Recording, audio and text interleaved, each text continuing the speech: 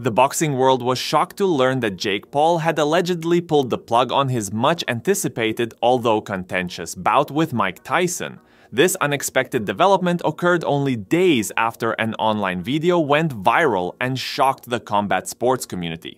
After the battle, rumors began to circulate. Was this a premeditated media stunt to increase interest in the bout? Or was Tyson really showcasing his raw power and giving Jake Paul a harsh wake-up call? Alright Jake, I'm filming. So guys, I'm in the hospital. I had an accident. I'm still going to be able to fight August 6th, so get your tickets at msg.com before they sell out. But I broke my back. This announcement sent the fight world into a frenzy, but there were also voices in support of Paul's decision, many praising him for putting his health and safety above the allure of a lucrative payday. Fans who were eager to see a fight between the YouTube star and the legendary boxer were disappointed. Critics who had laughed at Paul's boxing legitimacy in the first place used this as an opportunity to further ridicule him. The event has sparked debates regarding the morality of exhibition fights, especially those involving elderly competitors who might not be at the top of their game physically. Whether this signals the end of the Paul Tyson saga for good remains to be seen. Be sure to subscribe to the channel and turn on the post notification bell. By doing this, you'll never miss out on any future videos from the combat sports world. Mike Tyson sparred with a camp member in a Nevada parking lot on Saturday, demonstrating to his social media followers how prepared he is to face Jake Paul. Tyson demonstrated his agility by hitting the trainer's hands, body, and with a strong right hook. Showing that the 57-year-old former heavyweight champion still has, it was a clear warning to Paul. Yes,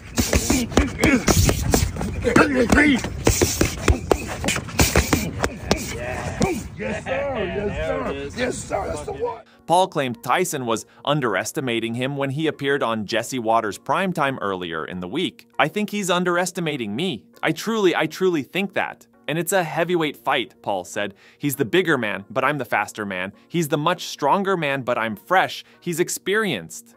I'm smart, but in the ring he may be smarter. So it's a really interesting matchup. But I think the whole world, and I think a lot of people see his training videos. And yes, he looks like a beast. He's a dog. He's Iron Mike Tyson. But I believe I have what it takes to beat him. I know this is the toughest test of my life and it's an honor to be in there with Mike. But at the end of the day, I'm gonna be the one who gets my hand raised. Tyson admitted on Hannity that he was scared to take on Paul, but that was just a sign of his mental preparation. As the fight gets closer, the less nervous I become, because it's reality. And in reality, I'm invincible. Although Mike Tyson did admit that Jake Paul has come an extremely long way since he started boxing. I saw a YouTube of him at 16 doing weird dances. That's not the guy I'm gonna be fighting, he said. This guy is gonna come, he's gonna try to hurt me, which I'm accustomed to, and he's gonna be greatly mistaken. Since Mike Tyson has been releasing his new training footage over the past week, many fans are stating he's going to punish Jake Paul and that it'll end in a brutal knockout with posts like, "Bruh, I'm not gonna lie, once that bell rang and Mike started approaching me, I'd just turn right back around and walk right back out the ring if I hadn't already fainted. I will never sign the contract even if he is on the wheelchair. Bro's too strong. Yeah, I'd think again if I were Jake. Michael is back at his playing weight."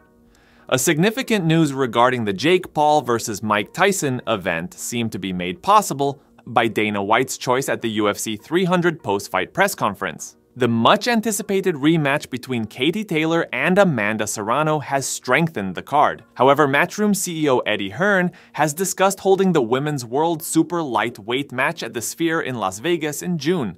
White, on the other hand, was not fond of Hearn's suggestion for the Taylor vs. Serrano 2. When asked if Matchroom would consider using the Sphere to stage Taylor vs. Serrano 2, the UFC president answered, "I love you, Eddie Hearn. I consider him a friend. Ain't happening. Sorry, Eddie. Love ya, buddy. You can go in the Sphere in October." Speaking of Dana White, he wasn't exactly the biggest fan of the upcoming Jake Paul vs. Mike Tyson fight, to put it lightly.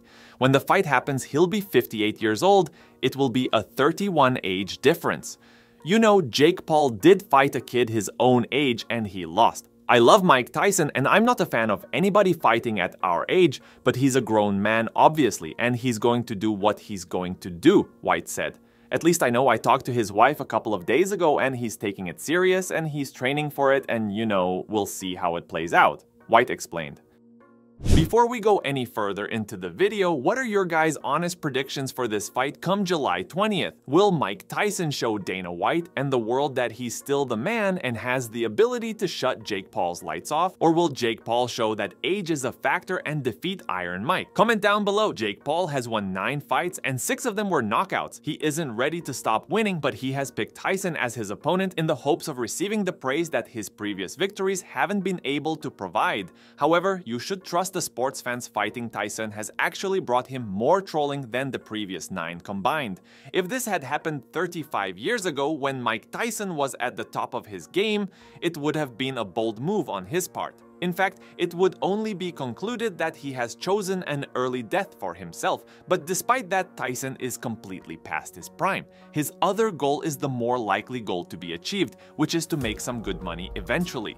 He'd have to take one and leave the other.